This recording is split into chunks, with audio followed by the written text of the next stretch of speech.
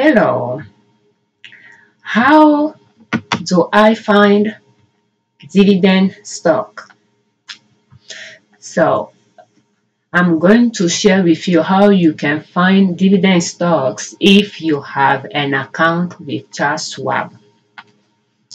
I have taught my children a similar way to locate stock, but they use Google and they just search it. But the way I'm going to teach you, we are going to use the same filters, but we are going to use Charles Schwab account. So if you have Charles Schwab account, you will enter your login information to log in. If you do not have an account, you want to create an account with them, you will open account and go through the process. You can, if at any point you have question, you should be able to contact them as well. We can talk more about Charles Schwab later, but once you have your account, you log in, you'll go to research. In the top bar, you'll click on research, and in the drop down menu, you'll click on US markets. And in the under US market, I don't know the view that you'll have. They changed their view recently, like I'm talking about the layout of things. So if you have the new view, you may not see what we are looking for right away. So I have both options. So I will click on return to classic view.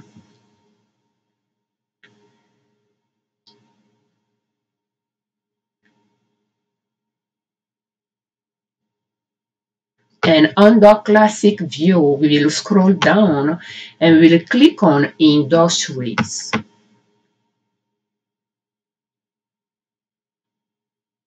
And it will show us the different sectors that they have in the stock market. So you scroll down and you will see the sectors in the market. And I will suggest you have an investment spreadsheet to write down the different sectors. And I'm going to show you an example.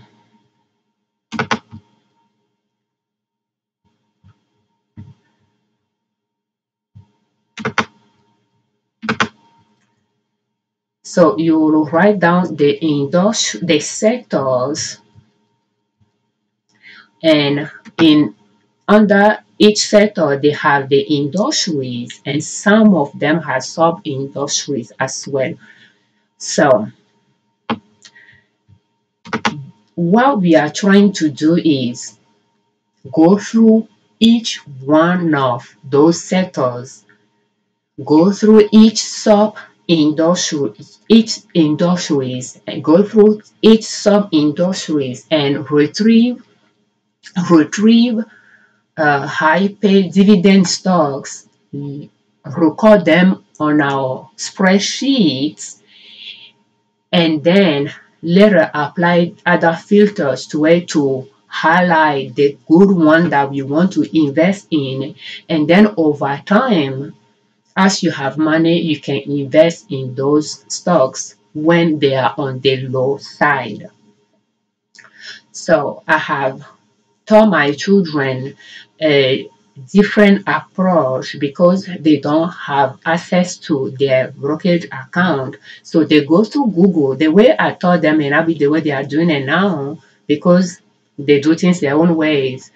But they go through Google and they just go through the search bar and tap dividend stock.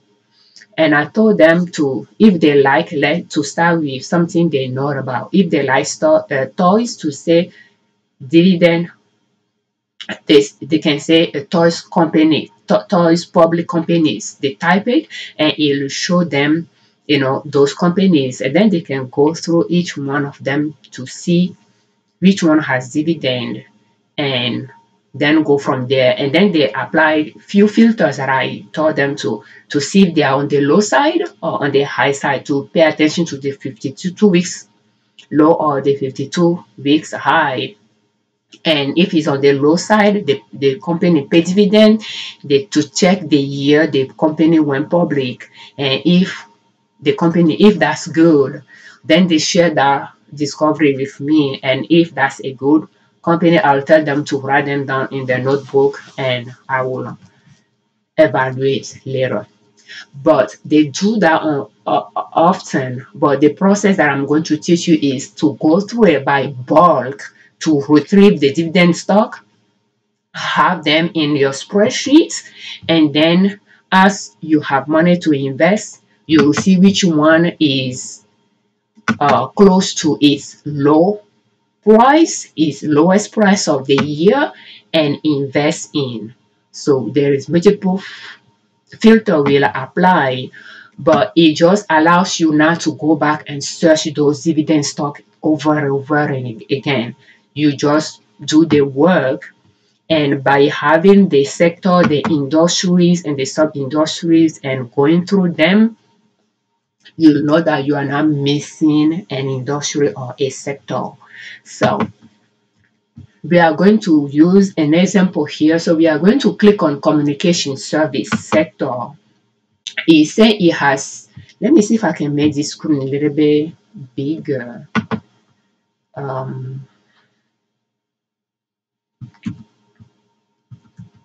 Okay, so it said has 655 companies. So I think it's a little bit too big here.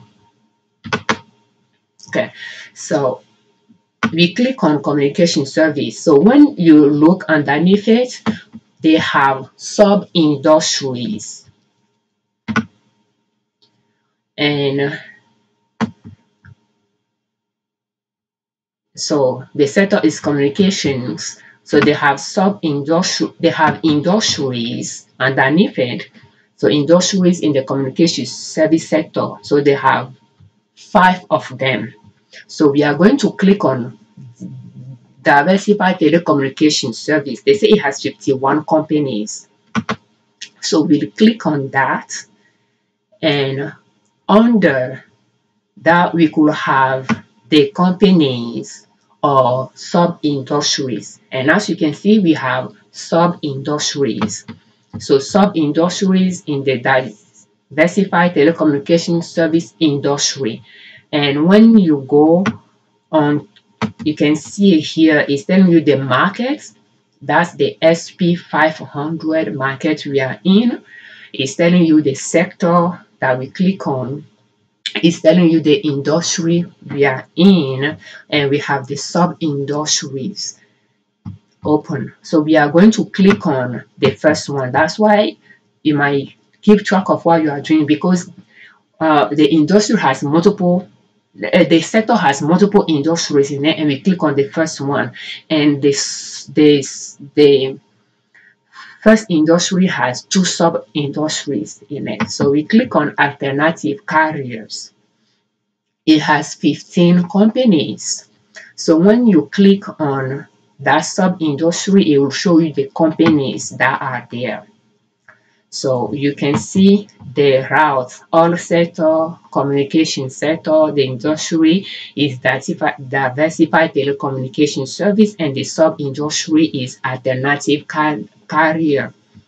And they try to show you the chart, but we are not paying attention to that. It's comparing that in sub-industry to the SP 500, all the companies in the SP 500.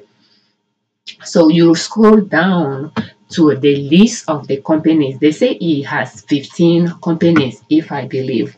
So you'll notice that here is showing you the performance. We are not going to pay attention to that. Even showing you the market capitalization, we are not going to pay attention to that. What I like to do is click on valuation. When you do that, it's going to show you the companies with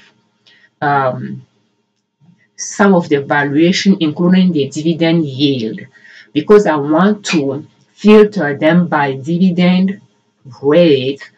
I like to click on valuation to have the valuation that has the dividend rate in it. So because it's now from the least to the highest, or to the highest to the lowest dividend rate, you click on dividend yield. When you do that, it's going to sort it off for you. So you are going to see from the highest to the lowest. Unless you click on again, it's going to do from the lowest to the highest. So we are going to click and it's going to do it from the highest to the lowest. And so far we can just see we have only, out of those 15 companies, only 2 pay dividends. So we use the first filter, dividend valuation. So to filter the companies to see the one that pay dividend. So you might want to set the dividend yield that you are looking for. So that now that will bring the question, what is the right dividend yield, or what is the best dividend yield? I think it is subjective. As you go through this, you'll see different type of rates, and you might reevaluate your options. But let me explain a little bit what we are trying to do here is, if you are trying to create a stream of income through dividend stocks, that's what I'm trying to talk about. I know that there are many investors that will advise against investing in dividend stock, and maybe we can go through those at the later, so that's, yeah, let's go through all of that later. But anyway, so you have to set a dividend rate in mind, so that anything above that is what you are looking for. So this first filter is filter the stocks to see the one that offer high dividend. Now the second filter is go through, read the company's name to eliminate any partnership, LTD, LLC, partners. Those things at the end of the company name, don't consider them, eliminate those. So we have Lumen Technology, INC, that's a corporation. COINC, those ending of a company's name means a corporation. So 19.16%, I will suggest you write the company's name, the company's, the stock symbol, and the price. Can this, when this open, just close it. Usually it should have something on top for you to close it. The price that is selling now, $5.22, and the dividend yield. Put those things on your on your stockment, on your investment spreadsheet. So let's see if I have Lumen here. So LUMN, I believe.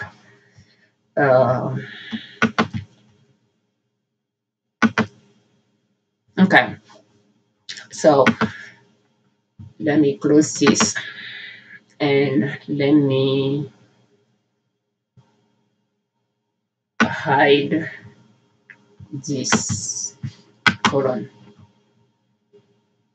Okay, so you will enter the company's name, the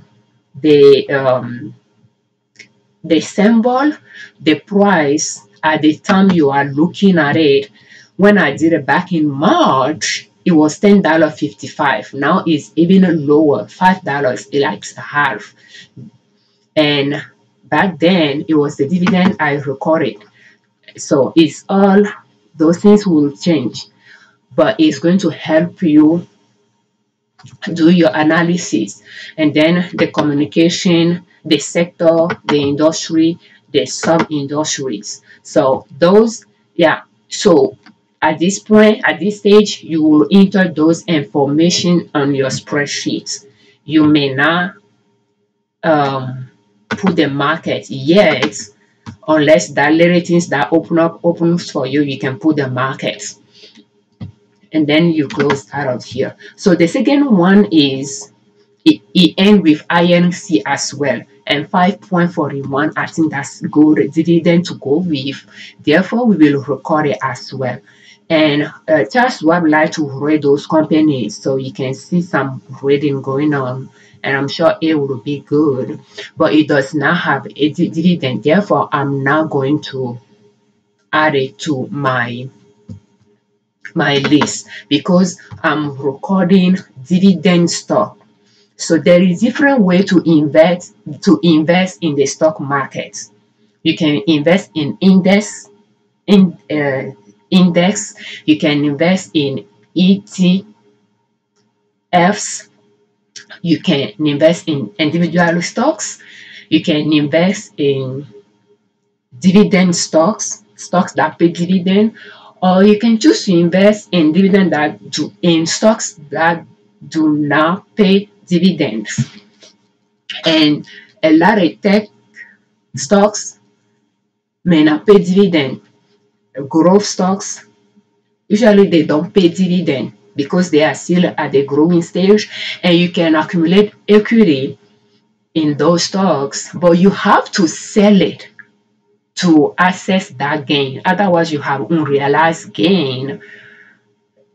But when you don't sell it, you do not access that gain. But when you invest in dividend stock, you don't need to sell your stock to access some streams of income out of it.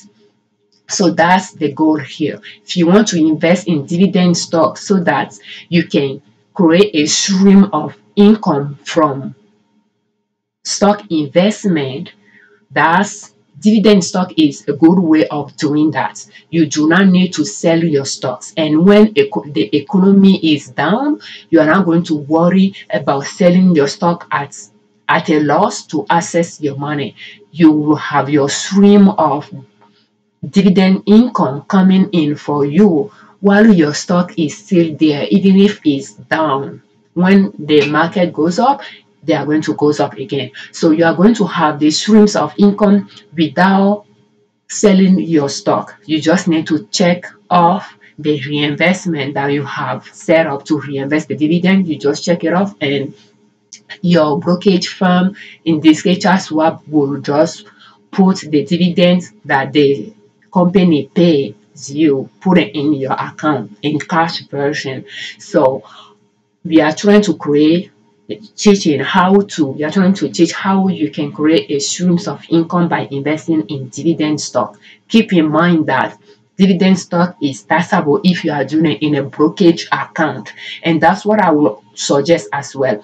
But you can do it in a Roth account. When you are creating an account with Charles Schwab, you can create both Roth IRA.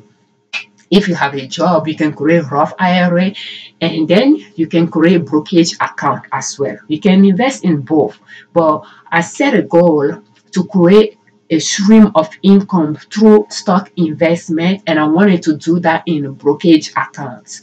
And I would say it's against a lot of advice financial advisor will give you for a few reasons. One reason is when you trade stock in the brokerage account, your gain, if you sell stock, they gain the profits that you have. Let's say you buy at $5, you sell it at $10, that $5 profit is taxable to you. It will go on your 1040. If you invest in dividend stocks in your brokerage account, if you do not sell the stock, but the stock is generating dividend for you, even if you decided to reinvest that dividend back in the company to buy more share, you are going to pay tax. When you file your 1040, you are going to pay tax on those dividends. Your brokerage firm will send you a form, 1099 form, that you will use to report those dividends on your 1040. So you'll pay tax on those dividends, whether you took it or reinvest it back in the company. And many investors that do not want, or that wants to pay less tax as possible, will avoid those routes. And my advice is better you invest in a Roth IRA. And investing in Roth IRA is great. But again, IRS will tell you when you spend that money. You have at your retirement age, you have a minimum age you have to reach before you can access your Roth IRA account money and use it. And the Roth IRA, what you invest in, is after tax, and it will generate profit, dividend. It will increase the stocks, and it will increase in value when you sell it. You are not going to pay tax on those profits or those gains or those dividends in your Roth if you start taking money out of it after that threshold age that they set. If you want to access your Roth before that age that they say, you can take your capital out without touching the profits. But again, you have to file a tax form when you file your 1040 to prove that you didn't touch the profit, but only your capital. And you can do that if you have that account open with for 5 years. You can touch your principal. You can take it out without touching the profits, without a penalty. But you still need to file a form, a tax form, to prove what you took out. That is now, that is your principal and not the profit.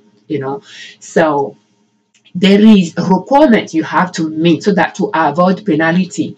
So that's, I have Roth IRAs, but chose to create streams of income, investing in dividend stock in brokerage account. And the reason is those Roth IRAs, those 401ks, those IRA accounts, they are designed in a way that you spend the money in there all the way to zero. So you touch your capital. And I'm trying to create a stream of income where I do not touch my principal, but I have that principal generating stream of income for me.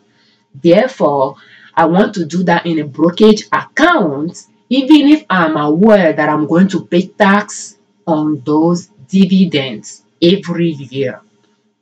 So, but again, IRS is not going to tell me when I can touch my money and when I should not touch it. It is mine. And that's the price to pay for my freedom, for my independence, for my financial independence. So I'm trying to generate a stream of income where I do not depend on my employer to provide for my need. So if that is your goal, then you might want to think about it and see if you want to do it in the Roth IRA or doing it in the brokerage account. When you are putting money in the Roth IRA, you are putting there that when you retire, you are going to spend it. When you are doing it in your brokerage account, you can touch it anytime you want. So having the money in the brokerage account and investing in the brokerage account, even though you are going to pay tax on it, on the dividend every month, every year, well, that money is there that if you want to have the dividend pay in as cash, not reinvested, you have that stream that you can rely on as a stream of income. So we are going to come back to that analogy. So for that reason, you have to set your goal very well and see how you can proceed to reach that, to see the result and see how you want to improve if you do not attain the goal you expect. So, and again, investing in the stock market is a long process. So it has to take you years to actually see the result, how the result, it's how it is. So, and you can speculate as well. That is another form of dealing with stock. It's not investing, it's speculating, it's trading. So you buy low, when it goes high, you sell it and you make a profit. So there are stocks like that, and for those stocks, you don't need them to pay dividend. So that's why you have to be very intentional about the type of stocks. I have noticed that when I purchase stocks with the intention of selling and when it goes up, I don't sell it. on time. I tend to hold on to it and leave it in the account. Therefore, I would say I'm more of an investor. My husband, that it took me a while to convince to invest in the stock market, I would say he likes to trade. So, as in the past, we have used our Roth IRA for those, and so you have to, know your tendency to see which form of investment or trading is good for you. So both ways you are going to make money. When you are trading stock, you will be active on it. You will be checking your account often and you'll be making decisions. And the way you evaluate the stock will be different. And you will make money by trading stock because it's active. You buy low when it goes high, you sell it, you make profit right away, and you use that money to invest in something else. And according to those traders, they will advise that when you purchase a stock, you want to hold on to it and sell it. Like within 3 months, you have to be able to sell that stock for a profit. If you go past 6 months, you didn't sell it, you are not trading, you are investing. So those traders, they like to, you know, uh, trade that stock within the first three at the later 6 months, pull their money with a big profit and reinvest it again in something else. So, but we are not going with that in mind just yet. Therefore, this one without dividend, I'm not going to pick it. So we have those two that in this one you'll record it on your spreadsheet. So let's get out of this um,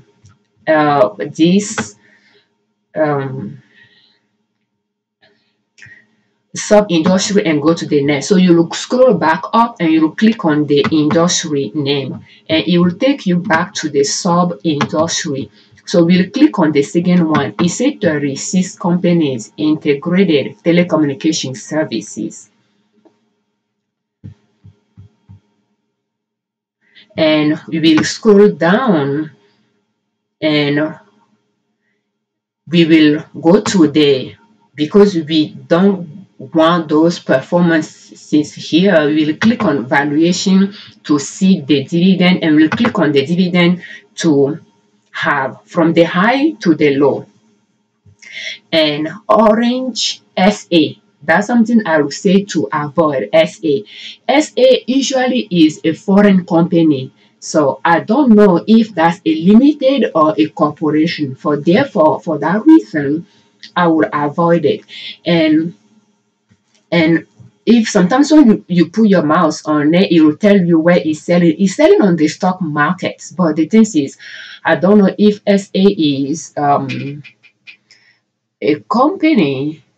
I'm reading the summary. It's saying that's a French-based multi-service telecommunication operator. So, yeah, and let me give you another example to avoid. LTD. So LTD is limited. So let's put the mouse on it to see. Okay. So let me scroll down. The business summary say limited is like the PCCW Limited is an investment holding company. So yeah, LTD is limited liability company type, like L.L.C type or partner. So another filter. So we have two filters so far. The dividend to find from high to low. The second one is to avoid partnerships, companies, and the third one will be OTC, pink. That's over the counter. So, and if you do not know about the market is selling just yet because you didn't click on that little window, that's fine. You will apply that filter later. But because we are working in bulk, you wanted to just see what you can recall from this page. You are going to eliminate limited. And the reason why I do not recommend limited companies, you'll get Schedule A from them. When you get Schedule A from LLCs, you'll use that to file with your 1040. And a lot of time you'll get it late. So, but you have to wait for those Schedule K to file your 1040, and then you're reporting on your 1040 that is on it. Usually those partnership companies, they pay high dividend because the company itself does not pay taxes. They flow that to the investors, to the partners. So, and then if you are doing that in the Roth IRA, you will think at Roth IRA you won't pay tax, but if you are investing in stocks from companies that are partnership, the brokerage firm will file a form from you, and I believe it's 990T. I don't recall well. They will file it for you. So you'll get Schedule K1, you will mail it to the brokerage firm, and the brokerage firm will file a tax return for your Roth IRA for that stocks. They will file it to IRS. So, and when you are doing in your brokerage account, when you get that Schedule K1, you will use it to file with your 1040. If you are doing if you have that company in your brokerage account. So it's just more of a hassle, and it can cost you money. One example will be, was it last year, 2 years ago, that I have one company in my Roth IRA, never pay me a dividend that I can recall.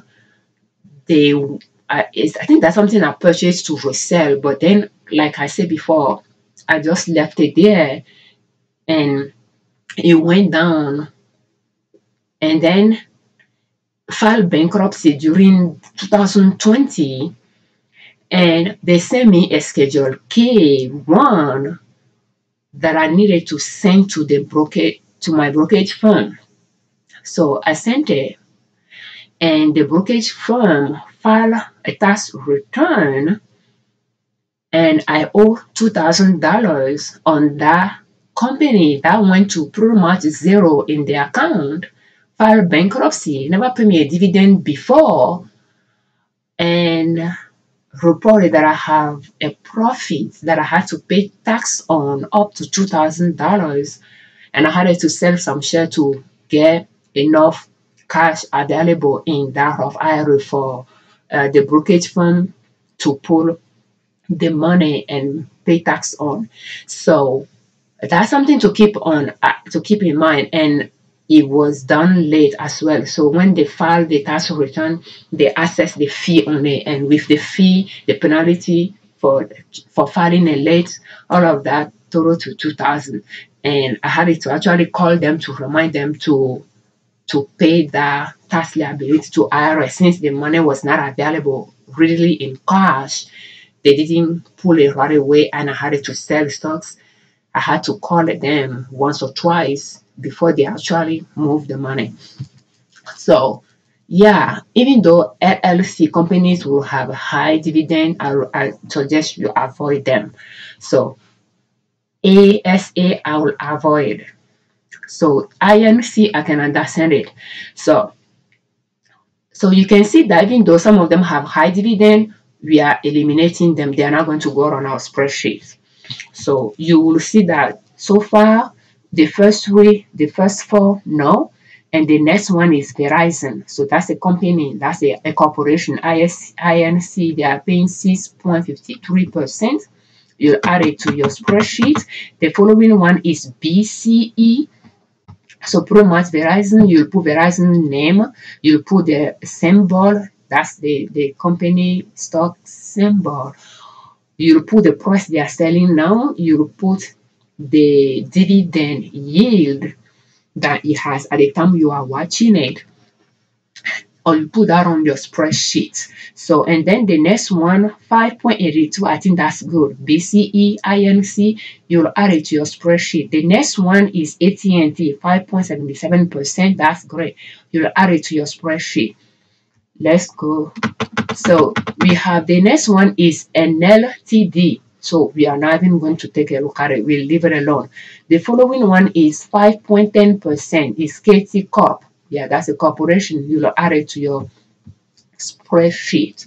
So, and then we have another corp, 4.86. I think that's good. So I had to say that compared to the previous sub-industry, this sub-industry has a lot of companies that are paying good dividend. So, and then we have 4.42. So you can see that we found Verizon at 6.53, and then now we are in the 4%. So you have to ask yourself, yeah, well, is it good for you? So in my opinion, I would say that's okay. But again, I don't know the name of this company. That's just too long, and I will avoid it. AJ, I will avoid it. I will say that's another international entity name that I won't know if that's a corporation or a limited. Therefore, I will leave it alone. I have a limited here. I will leave it alone. I have an essay here that will tell me that's an international company. And if you don't know that's a corporation or a limited, you leave it alone. If it talks to you, you can read it. So, but again, it does not tell me if that's a limited or not. So I'm not going to do anything with it. But again, it's up to you. And then we have another AG here that I'm not going to do anything with. We have PT. I'm not sure what that is. I'm not going to do anything. LTD, no. SA, no. INC, okay, but 3.26%. I don't know. You can add it to it to see if 3% dividend, if that's good enough for you. So you can see the point. So 2%, I would say that's no, unless it's a big company that you know that you are fan of. Let's say that Johnson & Johnson is one of the companies that I like. I think they have been around for a while and they will be around for a while. So if Johnson & Johnson is paying 2%, but I feel like I want to have Johnson & Johnson share, in my portfolio, I will add it to it. Does that make sense? Yeah, you can make those decisions, but it should not be the way you make all your decisions. But yeah, there is some companies, Abbott, Pfizer, Johnson & Johnson, those type of key companies that you are aware of that you say, you know what, this is a good company, I like to have it in my portfolio. And if they don't pay me a good dividend, they show growth, I can sell them later. Jerry? Company goes away. Good job. And you make sure you keep your voice down, okay? I'm recording. Thank you. Turn the light off in the basement. So yeah, you can add those, but it's not going to be the reason for this company that we don't know. You notice that I'm not talking about getting to know the company, what they do and all that. I don't use that to select my companies, and some might do it, but it's not what I don't do that. I just use a simplistic approach with my stock investment strategy. So I'm just sharing the way I do it. But yeah, you have to choose a strategy that works for you. And we are not even close to invest in any of those stocks again yet. We are going to apply more filters to them. So now at least you will set a limit. Anything below 3%, you can say that's no, unless it's a key company that you are fan of that you want to have few share of. But you know that it's not what is going to make you the streams of income you are looking for, but you think that's a good company to have there. At some point you can sell it. Okay. So once you set that limit to yourself, once you reach that limit, you don't worry about anything that is beyond that is below it. And the next page is not going to be any better. But why not? Let's click on it. So as you can see, and this one, I don't know why it was on the second page, but again, it's an essay that we are not going to. So it's worth checking the page just in case one didn't make it to the order. I'm not sure why, but So now we are done with this. So you just keep repeating that. Now that we are done with that, we'll click on that industry again, and we went through those two. So you scroll back up and you go to the sector. And we know that that sector has multiple industries in it. So that means you went through the first one. Did we? Yes. And we went to the two sub industries and record those companies there. Then you click on the next one and you proceed again. So when you have time, things that you recorded on your spreadsheet, let's make a little bit smaller. Okay, so when you record those on your spreadsheet, we are going to hide the other filters that we have. Okay, so now you are going to take those companies that you recorded, you filter them, taking the LLC partners out, taking low dividend stocks out, and putting on your spreadsheet the corporation companies that pay you good dividend that you like. So now we are going to apply the next filter. So we are going to take, for instance, we are going to take this LUMN. So we are going to go back to if you are doing another day, you will log in. So if you are just doing it right away, so you'll go back to research. I'm not even sure we need to move out of here. Let's just try and put the symbol here, LUMN. Usually it will show you the company and you click on it. So when you click, let's see what will show.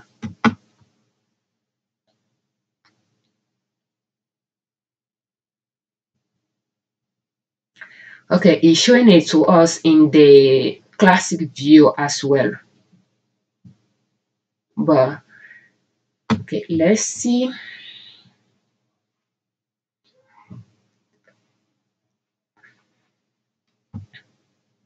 Yeah, I'll have preferred the modern view for it, but that's fine. So now that we search this, and in the classic view, what I like about the classic view, the industry will be a link that can take you back to the sector list.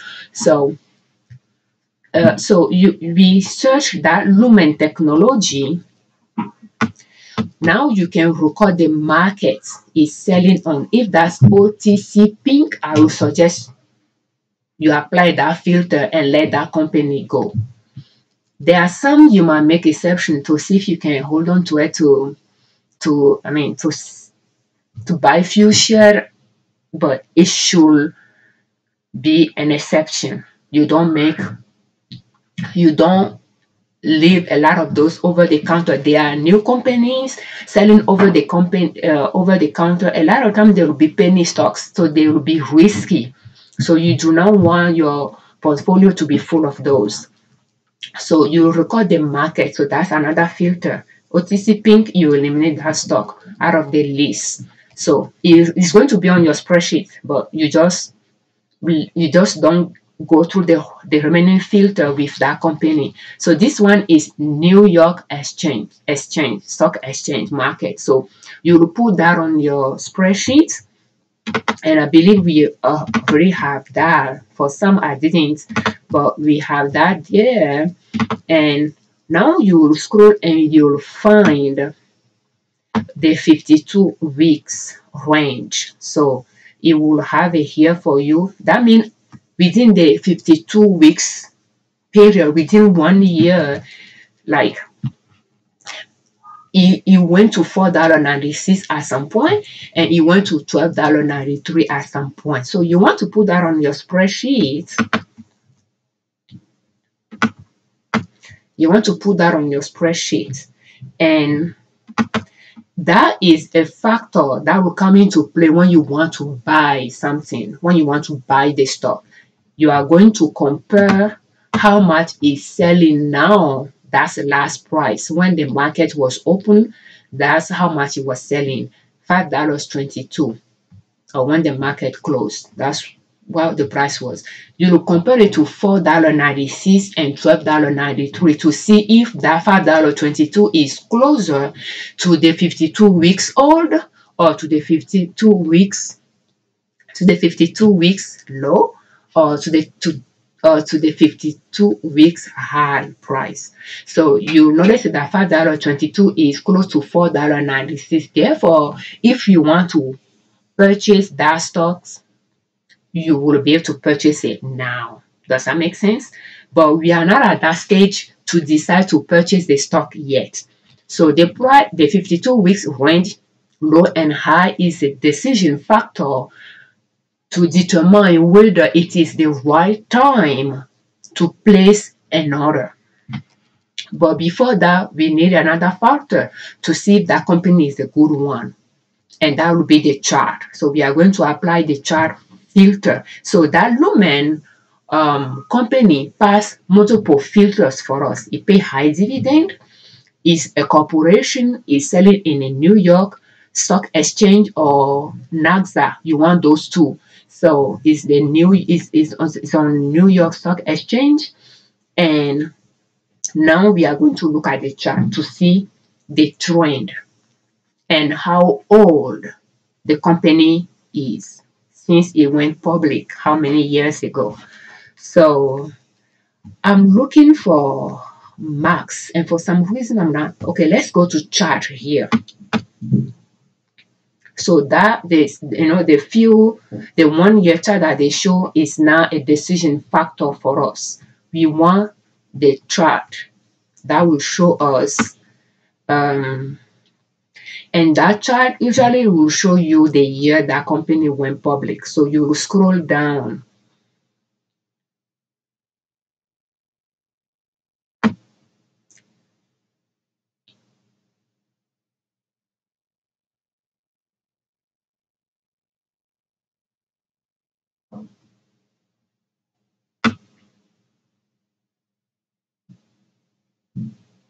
And you can see we were on the summary page before. Now we went to the chart. So we'll scroll down and you can see the company. So we have two filters here. How old the company is since it went public. So it was since 1990. So that's good. So you'll put that on your spreadsheet. Now you look at the chart and you will name the trend. So this one, I look at it, I would say is growth and dip. So but let's see, and I didn't even name this one, but you can have some terminology for the trend of the chart that you can use to rate your company yourself. So we'll put growth and dip. So that means it's growing, it's going up and down type of company. But you'll notice that it has now really gone as low as when it went public. Does that make sense?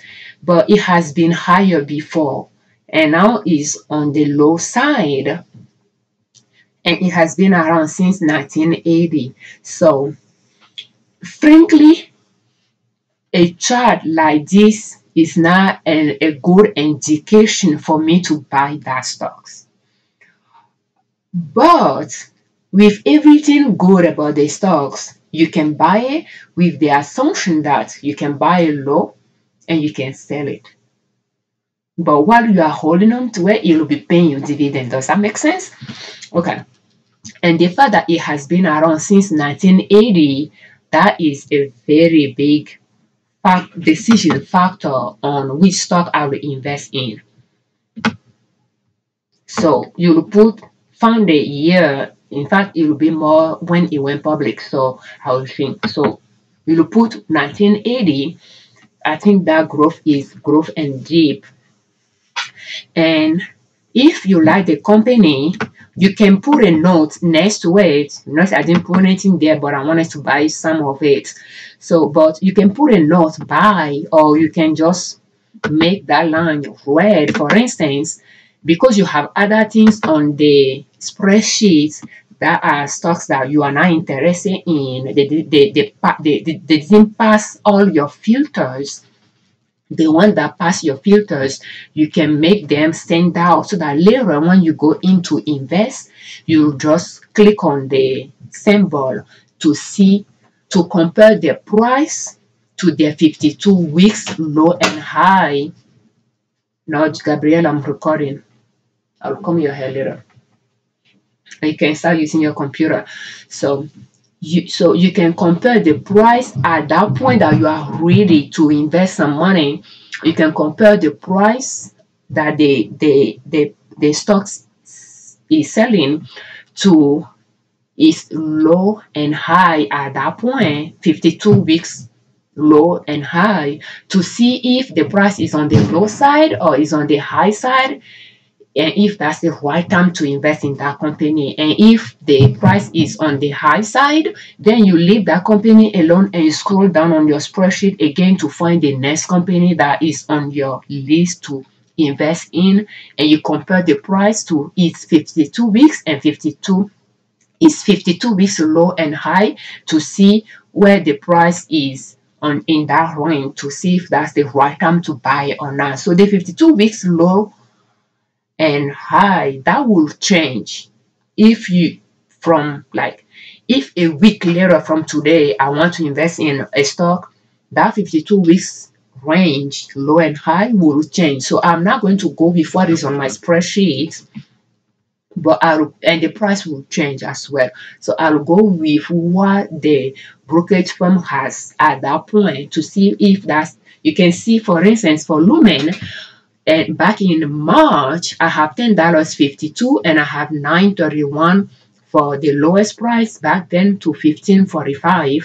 But at this point, you notice that it's $5.22 and the 52 weeks low was $4.96 and the 52 weeks high was 13 or something like that. So yeah, that's those that the 52 weeks low and high factor will come into play when you are ready to buy the stocks, to see that's the right time or not. It does not mean the stock is a bad stock. It just means if it's on the high point, it's not the right time to buy the stock. You want to buy when it's on the low side. That way, if it goes down, if you buy when it's on the high side, if it goes down, you lose money, of course. You didn't sell it, it's not realized loss, but still, you know. So, okay, so now we went through pretty much all our factors here, and we think this company is a good one to have some, but it's not the best. So let's find another example here. We did come across this one, so let's go check it. I believe so. What you can do is just copy the stock, and let's put it here. Sometimes I will go just going through the charts because I know that there is other decision that the 52 weeks low and high, even where the chart is, I don't need to go through the summary, but sometimes you can pull it back to the summary. But then we'll click on the chart, and the modern view, if you are on the chart page, it will stay there. So, and then I'll go through a bunch of them comparing their chart.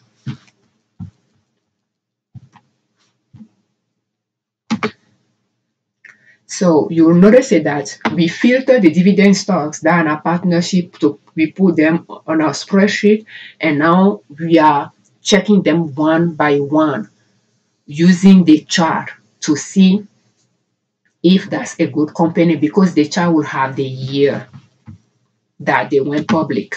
So this one It went public in 2003, and to me, that's a young company. And I will say for this chart, I will say that's upward, but I have seen better.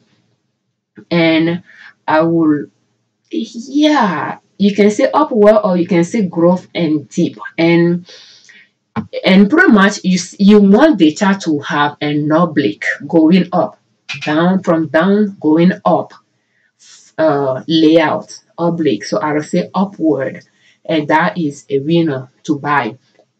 This one has that layout, but still I'm seeing quite a bit of growth and deep between, even though it's going linear, if that's the right terminology. But yeah, and 2023, I don't know. What do you think?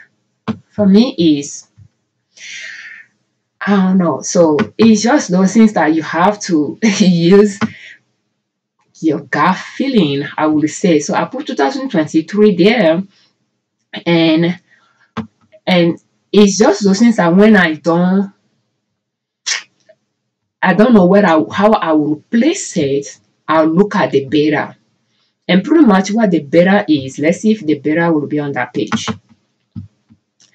I don't use it as a filter per se, but I do pay attention to it sometimes as the last result. And pretty much what the beta is, and you'll find it here. So beta 0.39. So we have the 0. Anything above 0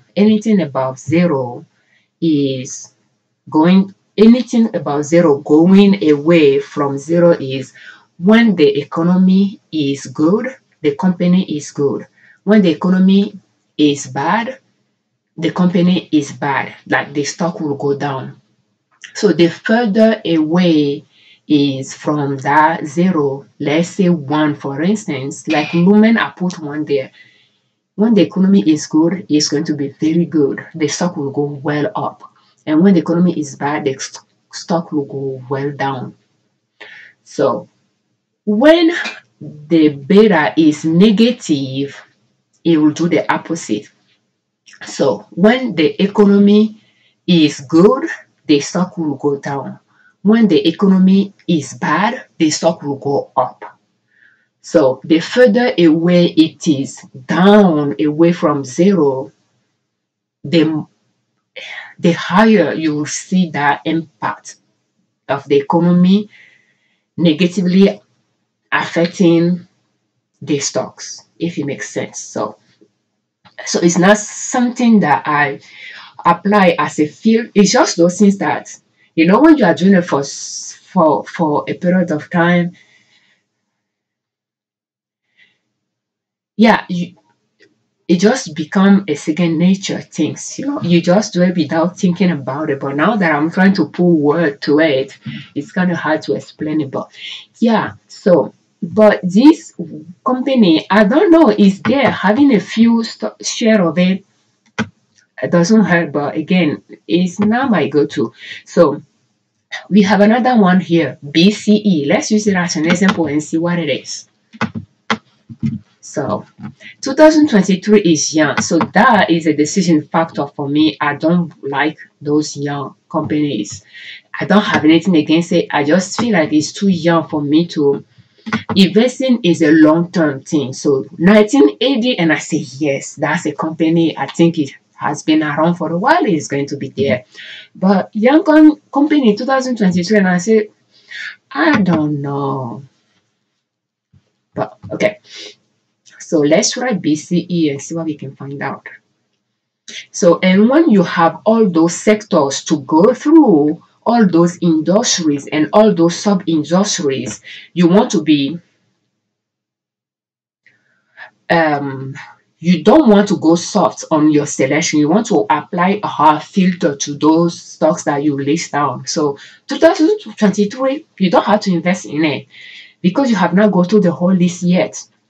Like you can end up with 200 stocks good to invest in. So you don't want to just start investing your money on some that later you say, you know what, maybe I shouldn't have invested in this because I have found better elsewhere. You see what I'm talking about, in another sector.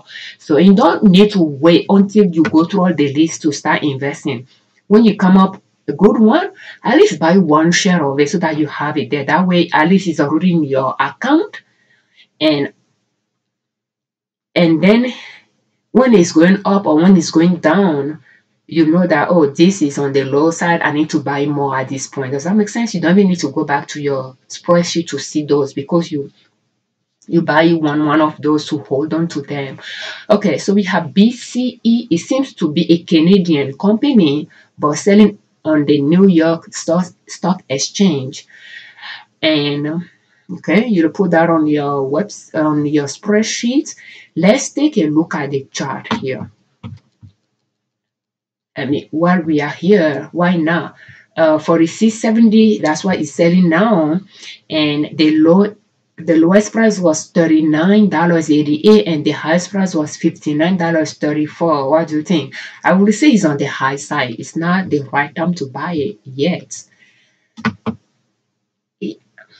I don't know, it's somewhere in between the two. You can take those two numbers, the low and the high, divided by 2 to see where the average is, and compare that for the 670 as well. But yeah, the modern view will have a bar that will show you 52 weeks and 52 weeks low and high, and will show you the dots on it, which means where the price is compared to that range. So that's a kind of good visualization as well. Okay, so let's wait a few seconds. Okay.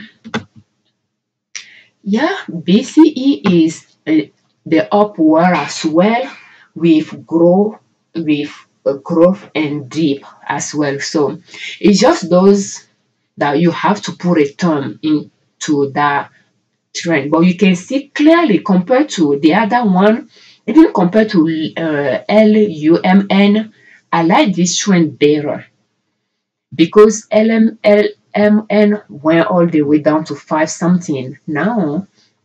But you can see this, it has that upward oblique, but with some big jump and down. So, and 2008, those are big marker that you can use as well. 2008, 9, that was a recession period. 2020, so you can see 2020 it went down. So during recession, when economy is down, it's down. 2021, it went up. That's 2022. Yeah, 2022 it went up. So, but it has not come down to, how low it was in 1984. In 1984, I mean, that's a long time ago. So let's see. So I put 1980. So 1984. And you notice I put Canada there as well. I don't know if I record the beta now, but I put a note there. Very good. Buy it when it's a little low. And I put that note there back in April. Let's go back to that chart again. Did you see that peak? This peak here? Yeah, it was April. So when I was going through it, it was on the peak side. So yeah, you put a note, that's a good company to place an order of. And once you place an order on a company and you bought it, you can put another highlight on your spreadsheet so that it stands out for you that you already placed an order for that company.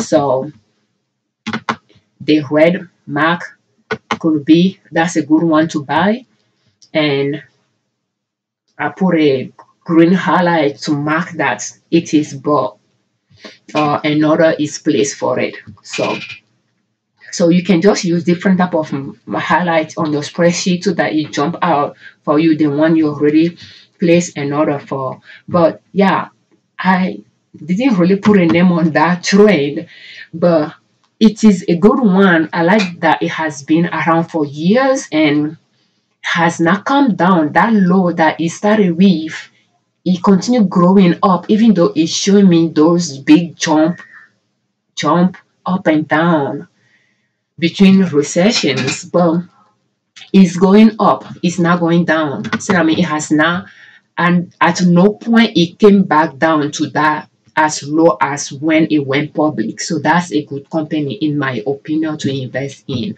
So that's how I pretty much evaluate dividend stocks, to select first, to find the dividend stocks, to apply filter to eliminate the one that won't make the cut, and then refilter them again to select the good one that I believe I can put in my portfolio, and they will be there for some years generating dividend income for me.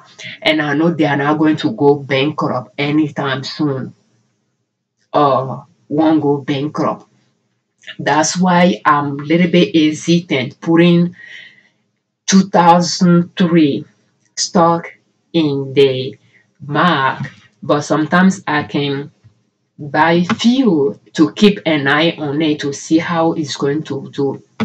So, but I know that I'm not going to add a lot of those in it. So, but when you have a long list you are going through, you're after a while you'll be so immersed in it that you will it'll be a little bit easier for you to make a decision. If that's a good one for you to buy, you make it in red, or you make it in a color, and just continue going down. So I'm talking about. So let's try AT&T here. So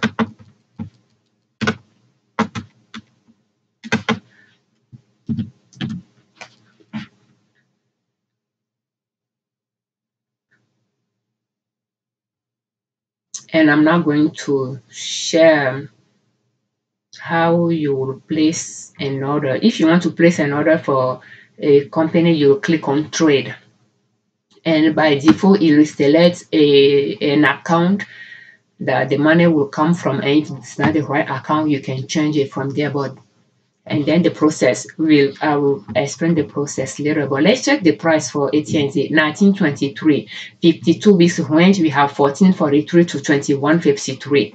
So I would say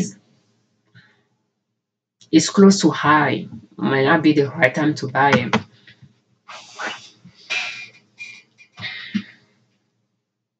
Let's see the chart. But it has good dividend, so it's good to have some in your portfolio.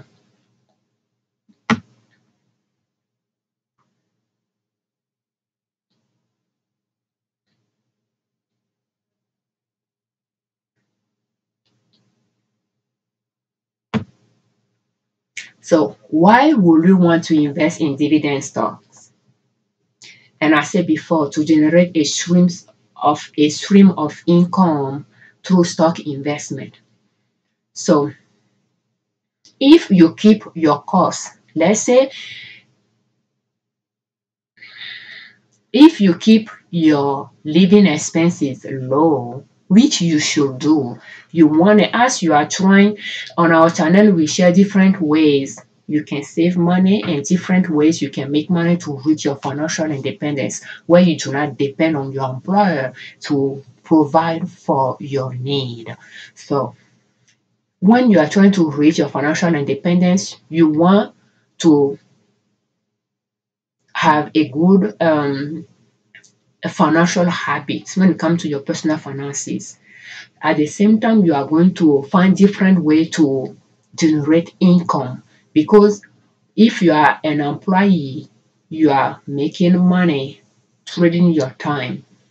So you want to save money that you are making through your job and use that as a leverage to generate money where you do not trade time for money. And stock investment is one of that uh, stream of income source. And having your own business is another one as well. And having real estate is another way you can generate streams of income when you have rental properties. Having your business, when you have sales, the revenue, you have profits, you have streams of income from that as well. So, but while you are working on those three avenues, income avenues, you need to keep your expenses low. So when your expenses are low, let's assume that you pay off all your debts.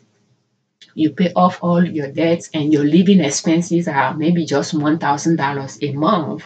And another $1,000 you put in your saving for irregular expenses. And irregular expenses will include paying house insurance, paying your car insurance, uh, paying tuition registration for your kids, buying school clothing for them, and Christmas gifts, birthday gifts, and daughter checkups. So I'm talking about. So yeah, those type of car insurance, so those type of expenses that you do not pay for every month, but you pay for a few times during the year. And how maintenance, like if you call a plumber to come and fix a pipe that is clogged and things like that, or you go to Home Depot and buy a faucet to replace a faucet, those type of expenses, irregular expenses is what I call them. So if you put 1,000, you total how much you think that will be a year divided by 12, and it's 1,000, and you save 1,000 a month for those type of irregular expenses, and your monthly living expenses is $1,000, the budget. So that's $2,000. So now you'll ask yourself, $2,000. So you are making, maybe let's say you are making $3,000 from for a month from your job. So $2,000 is what your expenses are. So $1,000 living expenses, $1,000 put in the saving for irregular expenses. So $2,000 a month. You want to generate streams of incomes. So if you are having a business on the side, you want your business to be able to pay you about $2,000 a month. That way, that will replace the income from your job. Does that make sense? So when you have your expenses low, for your streams of income that you are creating, for that to be able to provide for your need, it is easier, faster than for that income to reach the income you are making from your job. Does that make sense? So now let's take that $2,000 that you need every month and say, you know what, I want to invest in the stock market for some years, maybe for 10 years, and then have dividend coming out of those stocks. When I'm ready, I can just turn those reinvestments button off, and those dividends, when they pay, it will just be cash in my account. And I want that dividend to be $2,000 a month. It can be just maybe $1,000. That way, another source of income will generate another $1,000, and then another source of income will generate another $1,000. So $3,000 coming from three different sources together, and you only need $2,000. Yeah, well, you have another $1,000 you can allocate to all your wants, and then donation, for people in need to help others. So you can do it that way as well, or you can choose every single one of those sources to bring $2,000 a month for you. So now let's take that stream of income from stock. So you can trade stocks, you have to be actively doing it, or you can choose dividend stocks, or you can do a combination of both. So this one is just dividend stock. So dividend stock, how much do you need to invest in those dividend stocks, and at what dividend yield that will generate $2,000 a month for you? Does that make sense? So let's take our calculator here.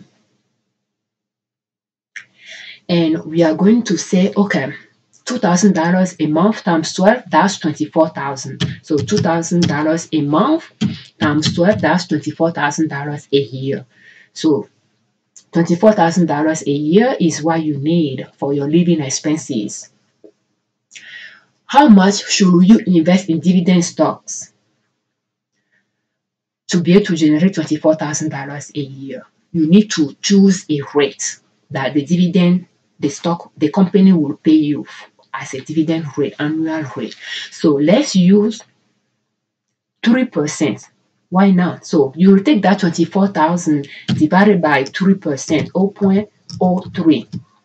So that means you need to have $800,000 invested in those dividend stocks to generate $24,000 a year. So let's take that $24,000 again and let's do it with 4%. Okay, let's say that $24,000 again divided by 0.044%. So you need $600,000 invested. So you can see that from 3% to 4%, the difference is $200,000. So let's use 5% because we have seen Verizon, you have seen AT&T. They are paying more than 5%. So let's take that $24,000 annual living expenses that cover everything divided by 0.05, $480,000. Okay, so let's use the other one was $600,000, right? Let's use that one. 24,000 divided by 0.04, $600,000. Yes, use $600,000. You need $600,000 invested in dividend stocks to generate $24,000 a year. You think $6,000 is a lot of money. Yes, it is. But you notice that when people say to reach financial independence or people investing in Roth 401k, people target $1 million. They want to have $1 million, and when they have $1 million, they think they have enough they can live on. But those assumptions, I think those estimate comes with the assumption that you will spend that money into the principal. Does that make sense? You will carry into the principal, so you will spend to $0. With the hope there is a way to do it so that you do not go to $0. So seeing the market and see how much you need to take out every month. But this one is not even $1 million, it's $600,000. And the 5% was $480,000, less than half a million. So the one reason is because the expenses were kept low, and the second reason is because we are not thinking about using the money all the way to $0, but we want to have the capital there and have streams of income coming out of it. So having $600,000 makes you financially independent already when you have $24,000 coming out of there as a dividend. So $600,000, you're not going to have it there in 1 year necessarily. So let's say you set a goal that within 10 years, you'll be able to save enough to reach that goal. So you want to set 10-year goal. So you divide that $600,000 divided by 10. So that means in a year, you need to invest $60,000. So you take that 60 divided by 12. That means every month, you need to invest $5,000. Does that make sense? So you can do it that way. So you know that with 4% dividend yield, you need to invest $5,000 to reach that $600,000 in 10 years. But the thing is, you are going to reach it faster because you are reinvesting the dividend back when you are purchasing the stocks. You are not touching that money. So that means those reinvestments of dividend will buy more share for you. And when the stocks goes down, your money will buy more share. And when the stocks is high, you'll have appreciation there. So that's the things to keep in mind, but we eliminate those factors to keep it simple. So when we take that for $80,000, when you divide it by 10 year is 48,000. When you divide it by 12, you need to invest 4,000 a month. Does that make sense? So, and that's 5% dividend. So you can use that as a benchmark when you are looking for stock to say, you know what, 5% dividend is going in it. 4% is going in it. 3% not so much. I might buy some few 3% when I like the companies very much, but I want companies that pay me more than 5%. Does that make sense? Yeah. And you can do it like that as well. So,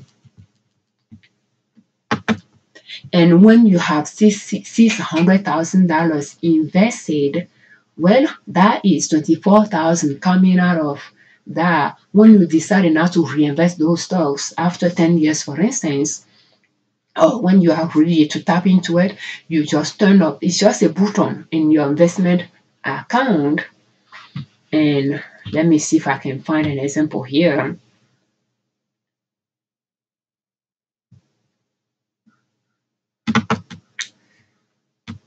Let me see those little videos here.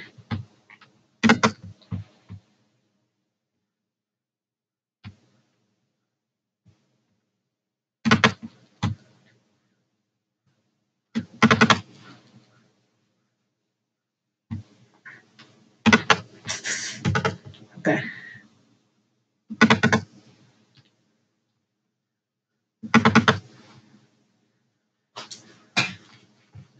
So is a button in your account that you will is reinvest, say yes. So when you check it, it will say no. When you check it, it will say yes. So when you say yes, it's going to reinvest the dividend. So I don't buy cents of share. So when you have cents of share, that means they pay dividend at some point, it got added to it. So, and when you turn those yes to no, next time they pay you dividend, it's going to be cash. You just scroll down at the bottom of the stocks, you'll have the checking side, the cash side of your account, and it'll show you the money there, and you can transfer it to your local checking account if you want. But those brokerage account, it comes with checking account as well. But yeah, so and you know that you have $600,000, but you have it can provide for your need. Does that make sense? And then you are working on investing in real estate or having your side business that will generate some money as well. And you can try to trade stocks. You buy low stocks, and then when it goes high, you sell it to make a profit. Let's go back to that example. I don't know if the second stock on the line is a stock we purchased to trade. So it was my husband's idea, and I'm okay with it. He's been trading that stocks for some years now. He used to do in his Roth IRA, and he suggested, and I said, you know what, that's fine. So you buy the stocks, and when it make you some profit, you can sell it and get out of it. So, and it's a stock that do not pay dividend. So yeah, you can, the way you select those stocks that you want to trade are a little bit different. So now that we went side track of what we are doing to talk about the underlying goal of this purpose, now let's come back to AT&T. So you can see that AT&T is up and down. So that's growth and dip here. So it's not upward like that BCE that we saw earlier. So, but again, it has not gone back to the low that it was before, and it went. The oldest year we have here is 1984. So it is a company to invest in. It's paying good dividend. I don't care about those up and down tendency that it has, but it has been around for a while and it's paying good dividend. Therefore, it's going to be around. and it's a company we know about as well. So yeah, is frankly, if I wanted to rate a chart, I will put growth and dip here. So and so forth. So let's see if we can find a company. I put down world trend for this one. So let's KT. Let's take a look at it to see what trend is that one for me to put that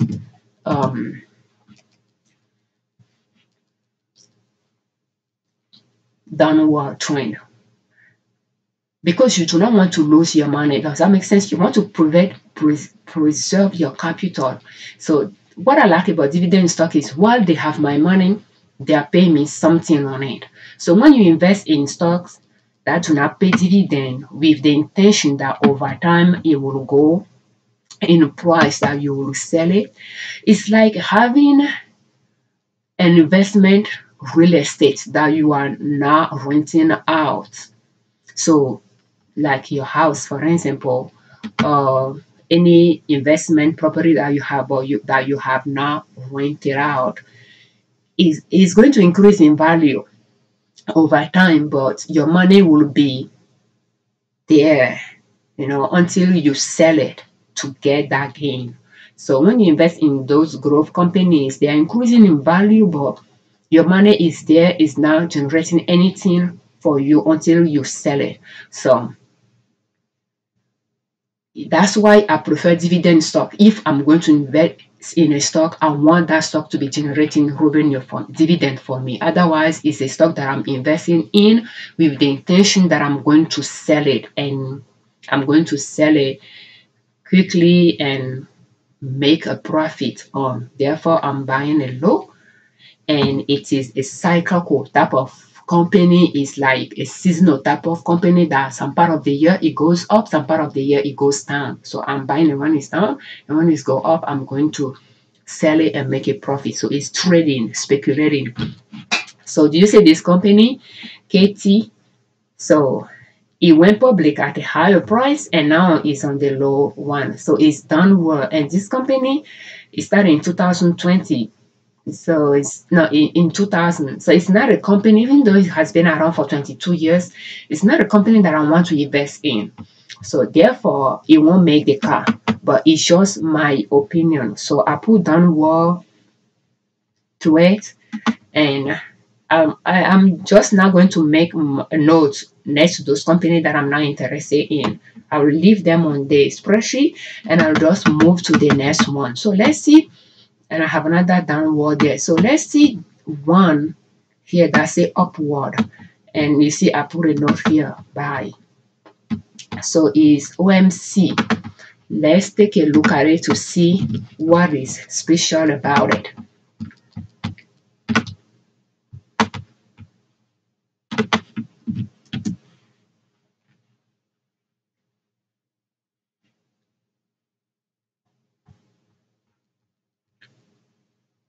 And now that we went through the goal of generating stream of income from your stocks by knowing your living your monthly budget first, time it by 12 to find the annual and see how you might need to invest to be able to generate enough to dividend stock to afford your living expenses.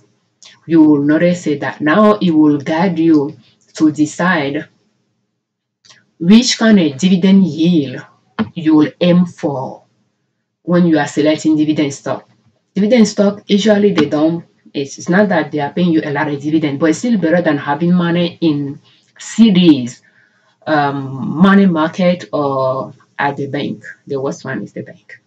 But yeah, this one is upward. And yeah, I have seen this trend before with few others that we went through, but you can see it has those big up and down, but it has that upward trend. And it has been around since 1980, which is great. Started very low and is still going great, even though it's having big dip up and down. It's still going great. So it's a company that now that's a company that we like, we want to buy, but again, is it the right time to buy it? So you go back and you look at how much is selling, 83.78. How much has been, let's see if we can find the low and high here. We are not seeing it. Let's go to summary. So how much is the lowest price and how much is the highest price for the 52 weeks?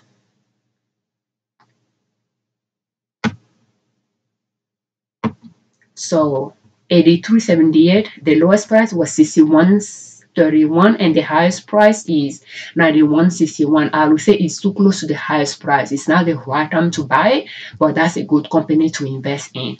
So therefore, it's a good company to invest in its stocks, but it's not the right time to buy because it's on the high side.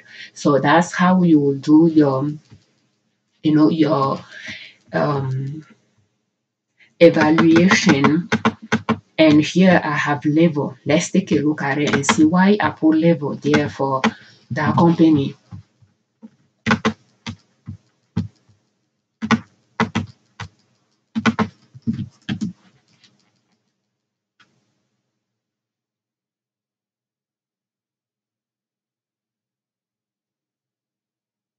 And when you go through all the sectors and you invest in companies in all the sectors, you'll be diversified. So it's pretty much having your own mutual fund. But again, there are stocks. When you want to sell it, you'll be able to sell it.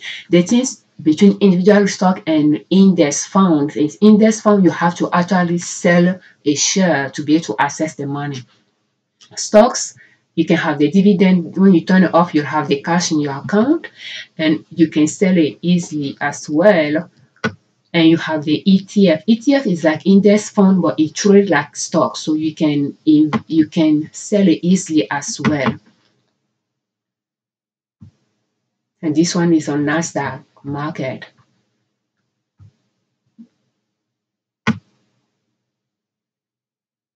It's in the media as well.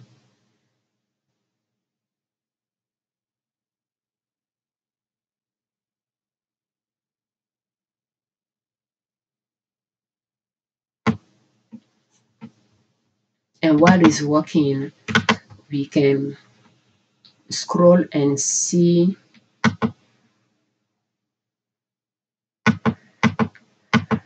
another upward. Yeah, we can try this upward and see how it looks like. Okay, I put level because yeah,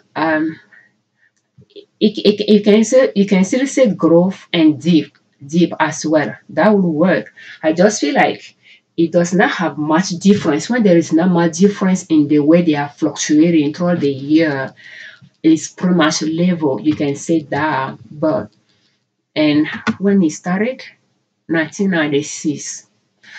Yeah, I just feel like from where it went public, from where it's now, but it's the same. But it's not. They were pretty much, yeah, not really too low, not really too high most of the time. And 2028 it went down. 2020 it went down. 2018 I'm not sure why. 2019 it went really up. I'm not sure why. So, but anyway, yeah, it's not a company I will invest in. So it didn't have any. Which one were you working on? It didn't have any thing there, even though I have it on the spreadsheet. So let's try this one to see.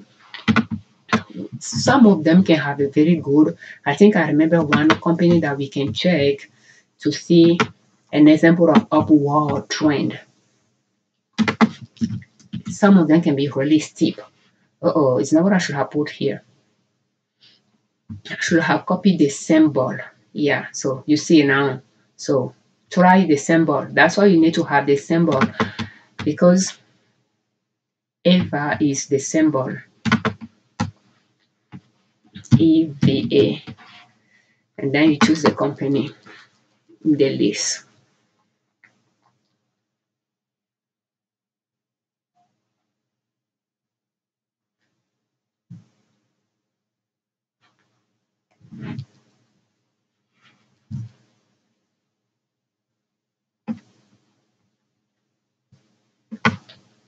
and we are going to go to the chart, and you'll notice that, oh, now it took me back to the modern view. Okay, so to the modern view, you can see um, the price is 46.45. We left the classic view to the modern view, so it's showing you where the 52 weeks range 43cc 9106, and it's showing you that it's close to 43cc, which is true. 46 close to 43 compared to 91. And notes on this, if you want to trade stocks, like buy stocks low and sell high, this company will be a good one too because of the range. We are not talking about trading stock, but let's point it out here.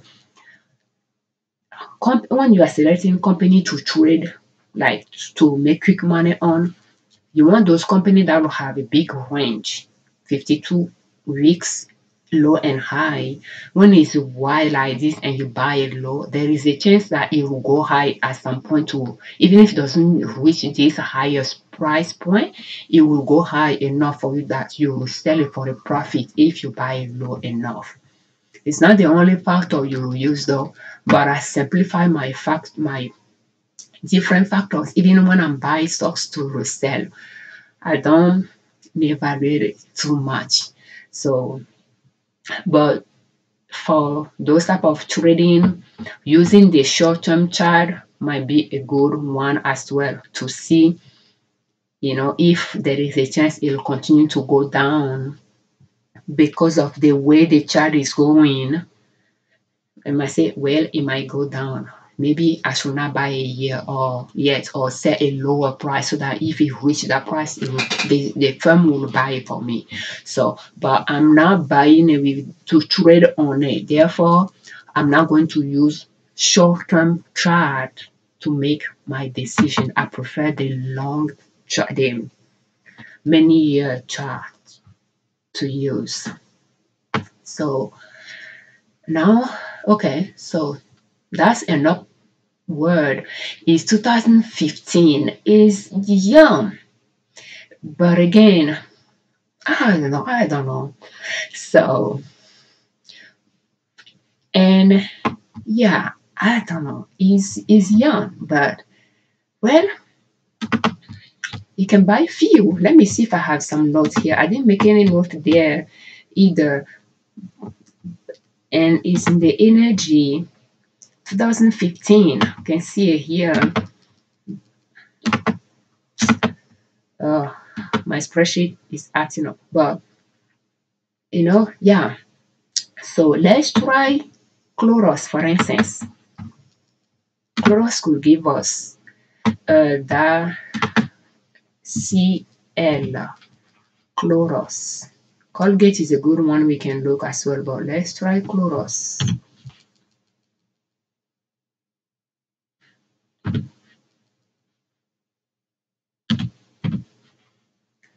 Yeah, that's this one. CLX is the symbol.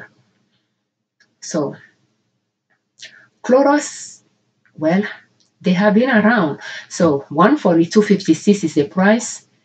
It fluctuates between 120.50 and 182.34. So it's kind of half point.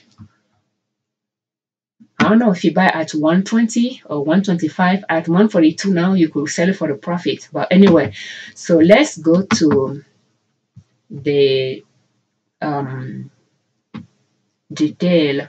You can go back and check. Chloros may not pay you a lot of dividend, but it could be a good one to have in your portfolio because you know that it will be around for a while. Does that make sense? It has been around since 1980.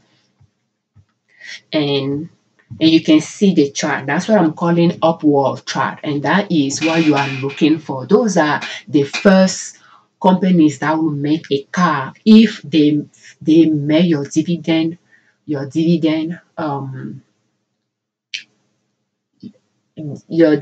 filter. If they made a car through your dividend filter, when you are applying the chart filter to it, those are the first one to make your car. So this one, we're not even going to talk about the dividend, but let's assume that's a good dividend. That is one that you put next to it, buy when it is low, because it has been around since 1980 and it has that growth going on throughout the year showing up as well. Therefore, that's a good one that should be in the portfolio. So let's go back to when you're in the modern view, when you click on that those two arrows, it should take you back to the summary. So we can, in the modern view, you'll scroll down to check the dividend. And if we see the beta, the beta is 0.31. It's close to zero. So yeah, but it's positive and close to zero. So when when the economy is good, it's good. When the economy is down, it'll be down, but not too drastically. When it's close to zero, when the beta is close to zero, the company prices, the stock prices does not fluctuate wildly. Does that make sense? So at least that's my opinion. So we are still going down to look for the dividend. 3.31%. So it's not great. But again, for that growth going, at least if some years you wanted to sell it, you could sell it for a profit. Does that make sense? And while your money is sitting there, you'll have some 3% dividend paying on it. And dividend a share is $1.18 for every quarter. So yeah, that is, and the dividend amount can differ based on the price. But that is in brief how you can find dividend stocks to invest in. And once you find them, how you will apply your own filters to how you screen the companies, the stocks, to narrow down to the one you really like that you want to invest in when their price is on the low side. And and please, if that's something you are interested in, I could continue making videos on how to find those dividend stocks, and we will evaluate them the way we did. We can do that time to times, and let me know in the comments if that's a topic you are interested in. So we share different ways you can save money and different ways you can make money to reach your financial independence. That's what our blog and our YouTube channel are about, and we pretty much use how we are proceeding to reach our financial independence. We all can learn from it. We use that to share on our channel. So yeah, and is a part of things that I intend to talk about. I just don't know if that's something you're interested on or not. And investing in the stock market should not be scaring things for you. You have to understand that if you keep your money at the bank, it's not going to generate enough revenue for you. It's not going to grow. It's not going to generate a lot of interest to protect it from inflation. So you have to invest in the stock market if you can. Index fund is great, but again, the firm choose the stocks in that index. And if you like an index fund, what I like to do is you can click on that index fund and some of them will show you the top 10 best companies they have. And you can click on and you can go search those company stocks to see how they are doing and add them to your list if you like them. That's one way to proceed as well. But again, I'll show you how you can access those sectors and screen through the industries and sub-industries and find those companies. And that's a long list to go through. It'll take you a while, but you will do it. And and then you have your list. And when you have time, you just go through them. Once you know, let's see this one. Once you know, you went through all your list and you have the list of companies you want to invest in.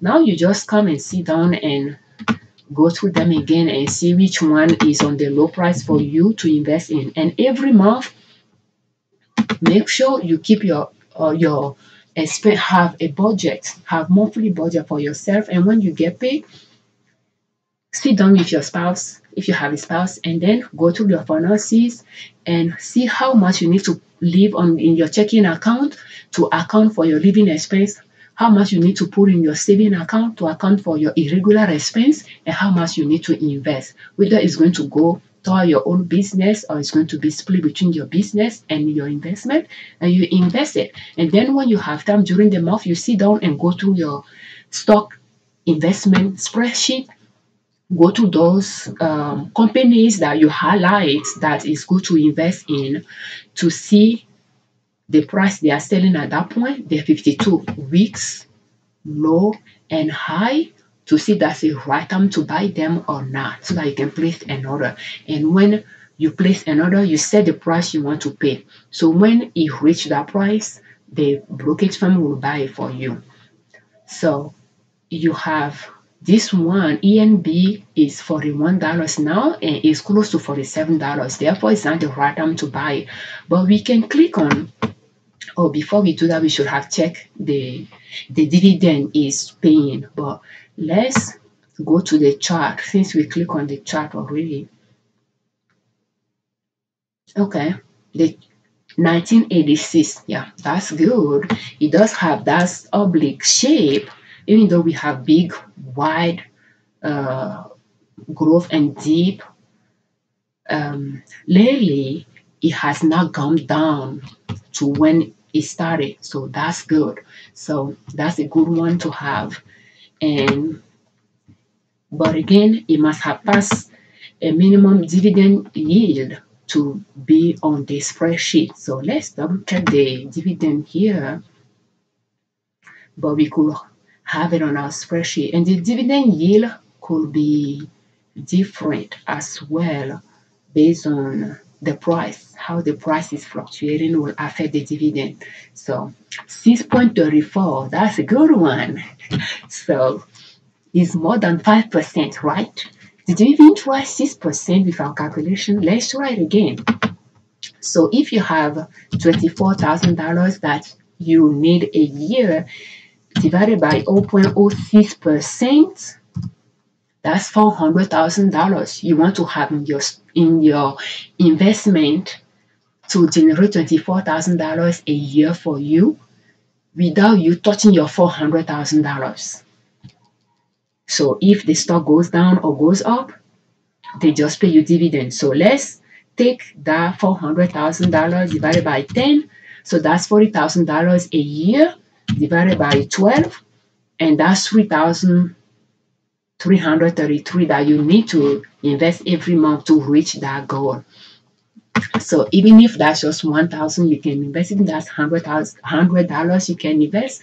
It's okay to start with something so that you can see the momentum and you can get used to how to invest. And when you are doing that, you'll find ways to lower your expenses. And I will say that prior years, we have been investing in the stock market for some years, but at some point we stopped doing it and we just invest our allowances. My husband and I, we took $100 each every month for allowances, and some month we'll invest those in our Roth IRA and we'll use that to trade. Because it's $100, we'll buy more penny stocks. So we will buy them over the counter stocks, so they cost few dollars, and then we'll buy the stocks and we will hold on to it for a few months, and when it goes up, if double in price, we will sell it. So we make a lot of money doing that. We lost a lot of money doing that too. So yeah, when you are trading stock, it's very risky. You make money, you lose money. But if you do it well, you will make more than you lose when you look at not just in the short term, but for everything you have been doing, you'll notice that you made more money than you lost money. And then you will continue growing and you just reinvest that money. Does that make sense? So, and it can allow you to get familiar yourself with how the stock market things, how it works. So, and this is just if you are investing in your brokerage account. But you'll have in Charles Schwab, you'll have both accounts, the Roth and the Broth. And the Roth IRA, your own checking account, like inside the Charles Schwab, the Roth IRA and the brokerage account. And you can call them to help you if if you have an issue creating those accounts. But yeah, and they can each send you a checkbook as well, a checkbook with a fancy cover when you have a checking account with them that you put money in, and then from there you put it to the Roth or the brokerage account or things like that. So, and I have used TD Ameritrade, used to be Scottrade and became TD Ameritrade. I have account with them. I don't invest there anymore, but I still have the account. But I just found that they have a lot of information on their website, and it's not easy for me to find what I'm looking for compared to Charles Schwab website. So it's easier for me to invest in our Charles Schwab account more than our TD Ameritrade. I can find my way around Charles Schwab account, so I like them, but I have used both. When you are creating your brokerage account, use a good company, not a company that will promise you a free stock or things like that. I mean, they could be a good company. I have not tried them. I won't say much about them. My concern is stock investment is not insured by the Fed. Therefore, if the company you are investing with is a shady company and they took your money, the Fed are not paying you back. It's not like the bank or the credit union that are insured. So when you have money at the bank, something happened to the bank, your money is insured, you will get it back, they will pay you. But when you have your money invested in the stock market, yeah, when the stock goes down, you lost your money, some stock bankrupt on us, what we invested in them, we lost them. So yeah, you're not going to get that money back. Just what they have a bank side of it. Like when we have cash in the account that we have now invested, it generates some interest better than your local bank. But it's an investment company. I will assume the bank is insured, but still just know that it's good you find a reputable brokerage firm to invest with so that you know that your money is safe. So T. Rowe Price is a good one as well, but T. Rowe Price is good for index fund. I have a Roth IRA with them, but it's more no. Why am I saying index fund? Mutual fund. And I think I have said that before. I have compared index fund to ETF as well. It's mutual fund I'm talking about. Okay. So I think I already did what I said before. Mutual fund is good to invest in. They choose the stocks for you. It's like a lot of stocks together in the mutual fund. But you have to sell a share to be able to access the cash. They call it exchange. When you want to move from one mutual fund to another or buy more share using money from another mutual fund that you have, it's just not flexible like if you are investing in individual stock. ETF is like a group of stocks as well, like mutual fund, but it trades like stocks, so you can sell share of it easily. So mutual fund, T. Rowe Price is good for mutual fund. I think if you want to trade individual stock with them, it might cost you more. T. Rowe Charles Schwab now does not charge fee when you buy or sell stock with them. Few years ago they charged. at some point they lower the price. Now the price is $0. Whether you buy one share or 100 share, whether you spend $10 to buy a share or you spend $100. So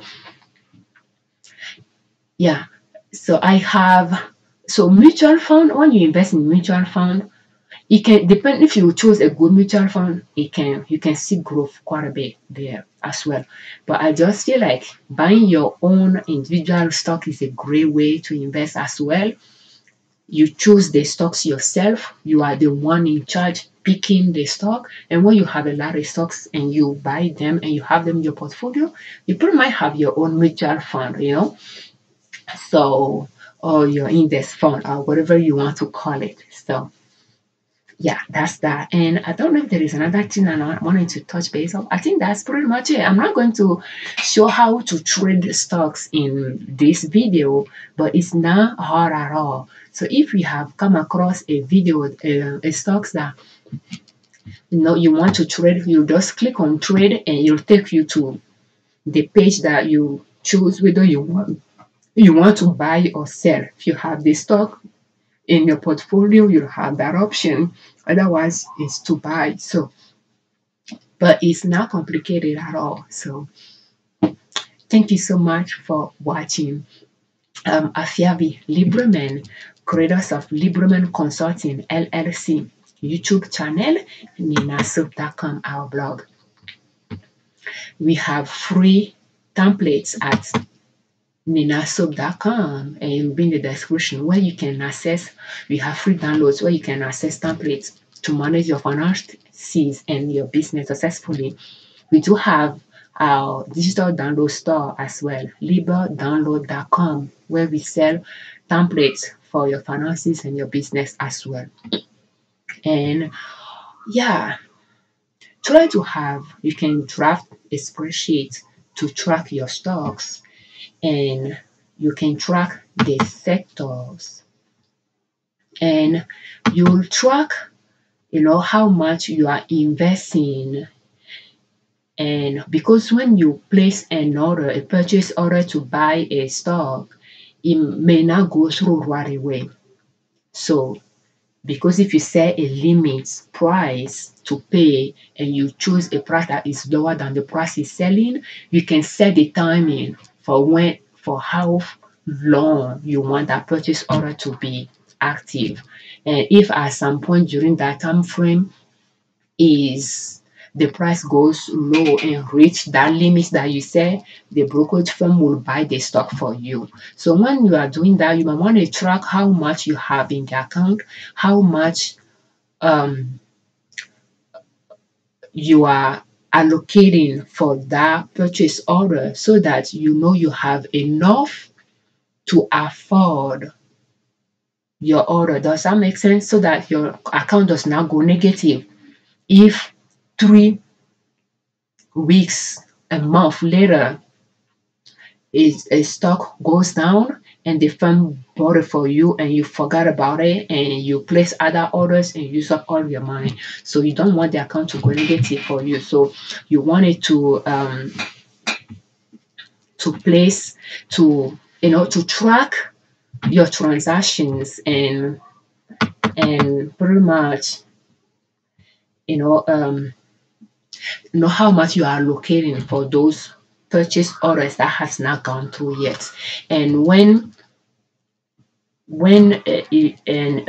those purchases go through, then you can go back to your account and record them as well. But yeah, you have a lot of sectors to go through to retrieve those companies, and it is a fun project to work on if you like dividend stocks, to find them like that. And that's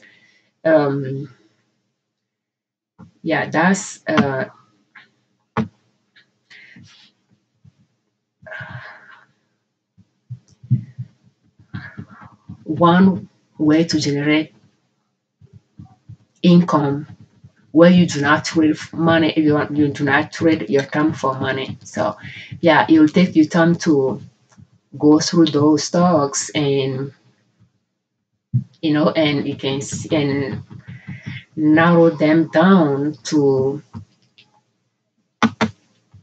um, to the one that are good to invest in and the one that are not good to invest in. I call this not stable. Let's see why that is not stable.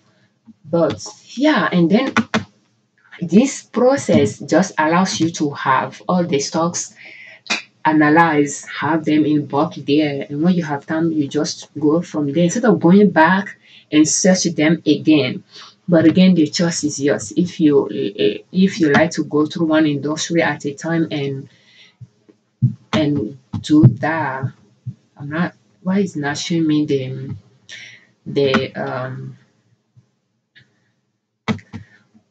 the let's click on 5 years. Is it not old enough? But anyway, I'm not seeing the big chart for this one. But well, I don't know. I say it's not stable. So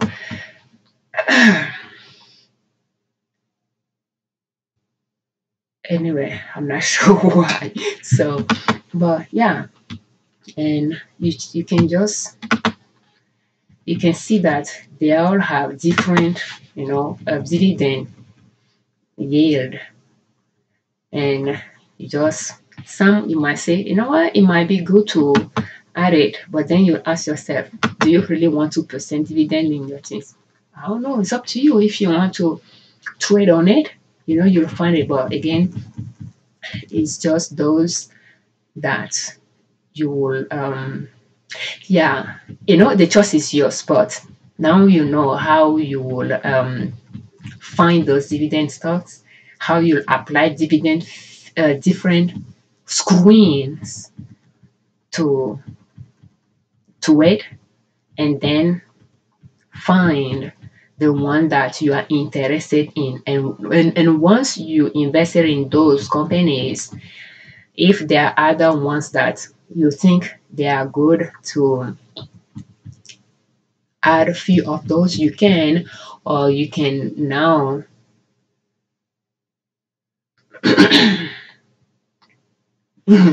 that's kind of weird dividend, don't you think? And I put a note here, invest a little. Well, yeah, I think it might be a risky one, but yeah, well, it doesn't hurt to buy 2012, to buy few, and probably it'll double your money for you within few years if it doesn't go under by then. Yeah, well, it'll be one to buy and now reinvest the money with the assumption of that you want to recoup your money before, just in case, because that's quite a high dividend. That we can take a look at it to see if it's still that high. But anyway,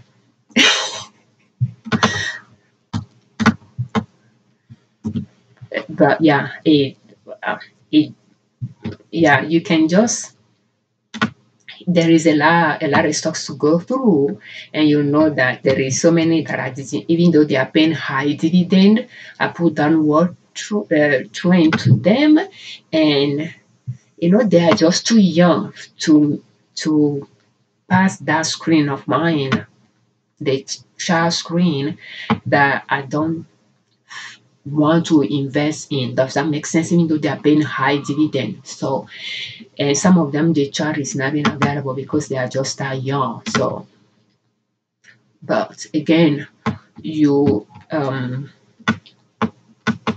yeah, some sector will pay quite a bit, and yeah, you just have to. And this one I put winner to invest in. It could be how the trend, the chart trend is. So, but yeah, if you are not too tired, we can put that one that has so much dividend to pay and see. It's still on the low side. It's selling for $4 and the low is 360. The highest is 1272. So I'm not seeing the chart that will take me to, that many years chart that we'll see more detail here. We'll click on it in the modern view. I'm not seeing it. So and this is ETF. So ETF that I talked about earlier is like mutual fund, but it trades easily like stocks as well. And I have purchased ETF before and traded and sold them for the profits. And I don't have any ETF in my portfolio at the moment. I have few mutual fund, but I don't have ETF. But yeah, and you can see 163.93%. So it continue paying interesting. It's paying a lot of dividend for $4. Well, I don't know how long it's going to take you to recoup that money if you traded and you just check, do not reinvest my money, and you can do calculations to see. Let's say you have $100. How much they are paying? 193%, 163%. Unbelievable. And those are risky companies, in my opinion, because you are investing for a long term. But when you come across those unusual companies that you don't mind spending $100 on, let's say $100 times 0.16393. No, it's not even one. It's not even 0.63. It's like times 1.6393. Am I doing it right? Let's just do it. 163.93 divided by 100. So if I'm right, when you invest $100, that's how many shares that $100. That's if you have 100. Okay, so let's make sure we are doing it right here. Okay, so the price is $4 something, right? How much they are? 11 cents. They are paying you 11 cents. Oh, right. So let's go back up and check the price they are charging here. $4.27. So if you have $100 divided by 4.27, you'll buy 23 shares. Okay, so let's say you have 23 shares. So 23 shares will cost you 4.27, will cost you 98.21. So if you invest 98.21 times 163.93 divided by 100. So yeah, it was still correct, is it?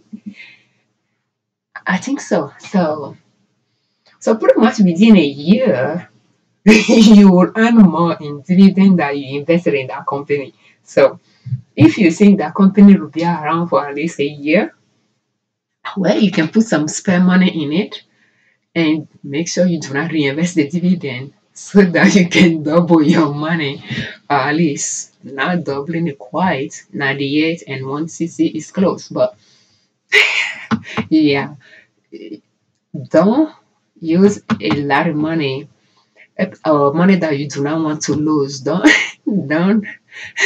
don't put them in those companies that are that risky. So play on the conservative side so that you can preserve your capital while you are making some money on it. And remember, don't lose focus on your goal.